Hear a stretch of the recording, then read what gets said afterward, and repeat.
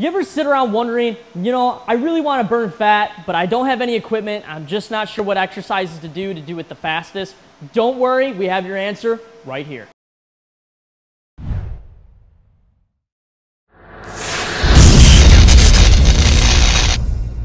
I'm Brian Calicay, certified turbulence trainer, here with the top 5 exercises to burn fat that uses no equipment, okay? Now to burn fat, we want to use as many muscle groups as we can and really get that heart rate elevated and really pack a lot of intensity into these motions, right? So these are going to make you work a little bit, but we're going to go through the form and explain them properly, so make sure you take good notes. And also, just so you know, we also write these in the description below just in case you're wondering what they were, all right? So we're going to start with number 5, which is what we call a clock push-up. It's going to be working our pressing muscles, also the assisting muscles in this. So you're working a lot of muscle groups, major muscle groups, is going to help you burn calories fast, all right? So we start with clock push-ups. So for a clock push-up, we push up, elbows back at 45-degree angles, squeezing the shoulder blades together, come up, pushing through the chest, and then we walk over.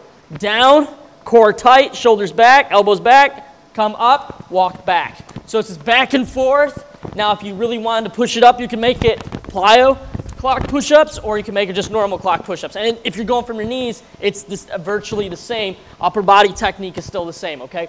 Number 4, jump lunges. Again, working a major muscle group, our legs, all right? So we're gonna do jump lunges. So for this, it's kind of like a reverse lunge, right? How we switch our legs like so, keeping the weight in the heel, but we're gonna do it as a jump. So we jump up and switch, land nice and soft every time, keeping the weight in the heel and the ball of the foot in the back, okay? So jump lunges, number 4. Number 3, cross body mountain climber, squat thrust combination, okay? So this is a big one right here, all right? So we're gonna go here, cross body mountain climber. So shoulder blades together, hands lined up on my chest, drive the knee into the opposite elbow, tighten the abs, come back, tighten the abs, drive it in, come back. Then we bring the feet in and back. That's 1. So across, in and back, okay? This is going to be burning some calories on that one, all right? Number 2, prisoner jump squats. Big one, again, using a big muscle group.